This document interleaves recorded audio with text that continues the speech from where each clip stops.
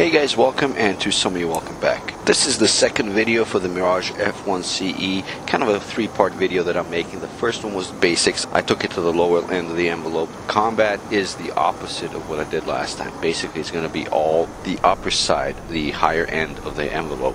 One thing I want to mention for this video, this is not about beating. This is about actually testing the Mirage F1CE. And to test the Mirage F1CE, I'm flying it against the MiG-19 AI. Now, one thing to mention about MiG-19 AI Ace level is that it's powerful. You can do two circle, you can do a one circle, you can do vertical game, you can do rolling scissors, and you can do flat scissors. So the way to think of the MiG-19 AI is as your study guide. So it will do everything you need to get your feedback from it. Having said that, let's go into the F1CE here. Let's talk about how we're going to fight with this one. There's several things to remember about the Mirage F1. One, you want to do a two-circle fight. That's your safe fight. That's your neutral fight. That's what you're looking for an advantage against the other guy. If your two-circle fight is not working, you can either bug out. That's a good thing about the F1 is it's pretty fast. You can keep that speed up and bug out. Or two, you can start getting more aggressive. It's very zoom and boom like kind of fighting. So you got your two-circle fight, and then you got your zoom and boom. One more thing to mention here is I will show some scissors. I will show some flat scissors. This is something that the actual Mirage F1 can perform, and once I got the hang of it, this Mirage F1 actually performed great. You'll see that in a second. And then the last thing I want to mention is something we have to mention in this F1 is engine maintenance, because this engine is a little bit more sensitive. You get it into certain conditions and you can flame it out or have it surge on you. Let's get into this fight. First, we're fighting MiG-19. We're coming pretty fast, and we're just going to go vertical. Now, my whole thing here is maintaining the airspeed. So if you look at my G's, it's 4.5 G's. That's perfect. We're going up. We're focusing on that light G pull, if you want to call it. There's a MiG-19. He's kind of down there. He initially did an oblique, and now he's trying to catch up and come to us. But we're already up here. But look, we're up here, and we had over 300 knots at the top of the arc. We maintained our airspeed here pretty good. So that's why we only did 4.5 G pull. Be careful if the other guys have missiles, because they can fire them and they can get you on top. So be ready to flare and pre-flare if you're going to do that with a missile fight. Now, we're going to get into a two-circle fight here. Put the nose down. We're still under our ideal speed, which is about 430 is what we want to be. But the MiG-19, even though it looks like he's beating us, he's actually slow. So we're already at 400 knots, and we're going to turn on him. Just maintain that angle of attack. That's where you got that angle of attack indicator right there. Just keep it in green and yellow, and you'll maintain it, and that's a sustained turn at about 430 knots. Whatever you do, there's a few things to remember. Is you want to stay fast in this Mirage. Don't lose airspeed. You can't lose airspeed as long as you got enough altitude to bail yourself out of it. But look, we're already beating him in this two-circle fight. The F1 is better at it, especially if we come out from above like we did and have that energy ready for us. Now, as soon as he starts doing reverses or starts vertical, you know he's losing. So in this case, he's doing a reverse, and we're going to try to follow him, just stay above him.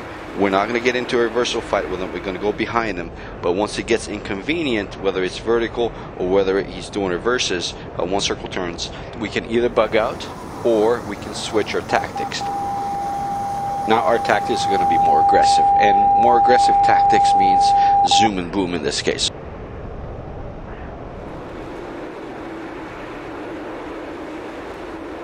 So this is what we're going to do. Well, look, okay, we're not going to turn with him. We're going to pull a little bit harder, and as soon as we pass him, don't follow him. Yet put that nose down and pick up the speed.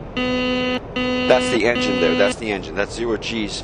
Engine warning. If you do it for a second, doesn't matter. Now, as soon as you got the airspeed, turn around and do a hard pull. A hard pull. This is not a sustained turn. This is a hard pull. This is 15, 16 degrees AOA. As we pass him by, hopefully we'll get a snapshot.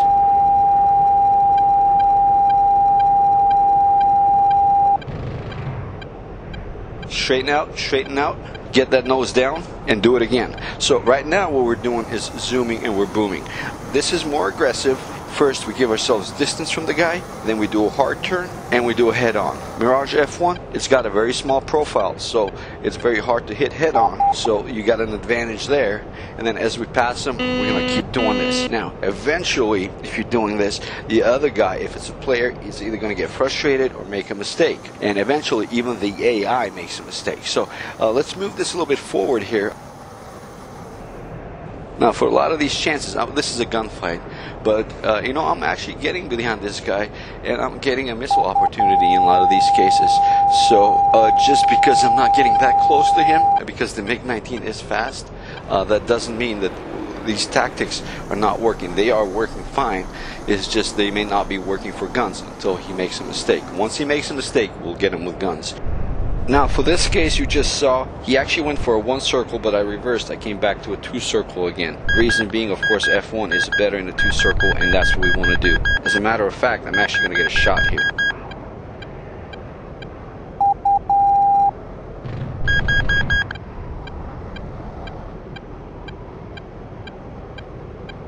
Okay, let's move this forward again. What's happening now, I actually ended up doing this, and I ended up being too low. So in one of these cases, what I need to do is, when I speed up, I'm actually going to go vertical, and I'm going to gain that altitude back.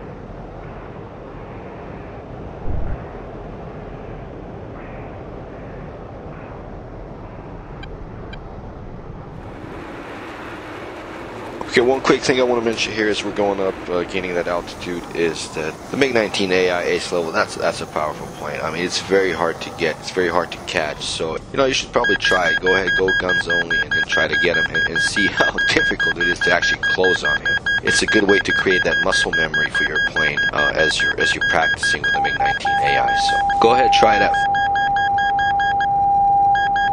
So I went up to 10,000 feet. Okay, now roll it out. Now I got that 10,000 feet cushion, and I'm able to speed up. So I actually used one of the zooms to get myself up. Now we're back in the fight again. Again, this has to be planned out ahead of time.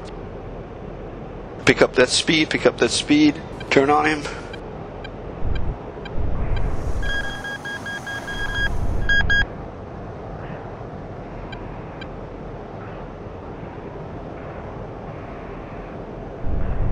We're just zooming and booming here, Okay, alright, now, he actually made a mistake right here. He's going to reverse on us, and right now, that's a bad thing for him. This is our opportunity right here.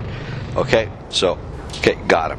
Alright, so, as you saw, the safe tactics of a 2-circle fight, where we were fast, worked, but he adjusted to us, and then we had to adjust. We either had to bug out, or we had to go more aggressive. And more aggressive is doing this. Anything else, I don't recommend.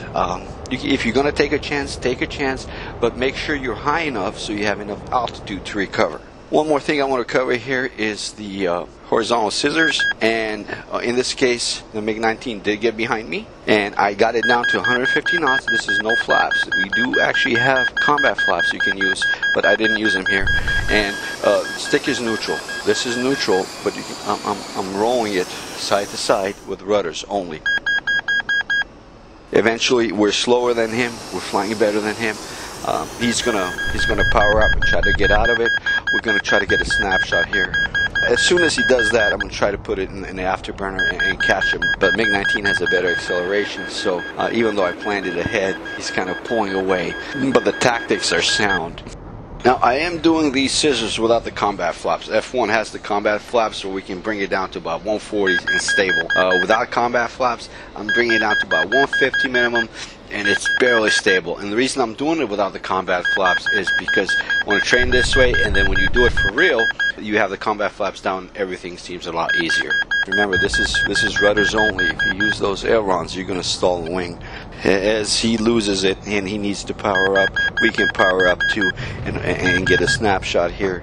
Unfortunately, this snapshot didn't get him, but it bought us time and got him off of our tail. So the F1 performance in combat, the lower end, the horizontal or flat scissors, it's right on the mark. It's exactly as advertised in a real airplane. The last thing I want to mention on the combat training is some engine maintenance. You kind of saw earlier, if you go into negative G's, it will give you a warning. that the engine is about to shut off. But if you go positive immediately, it recovers on its own. Now, if you do a hard pull and the airflow to the engine is interrupted, what's going to happen is the engine is going to start surging. And as soon as it starts surging, as soon as you hear that boom, boom, boom, idle. You have to go idle, and you have to go nose down. You have to go nose down to get 300 knots minimum. Get that airflow going. If you do this on time, the engine will recover. Eventually the surging will stop. It will take a few seconds, and then you can slowly power back up and resume your flight.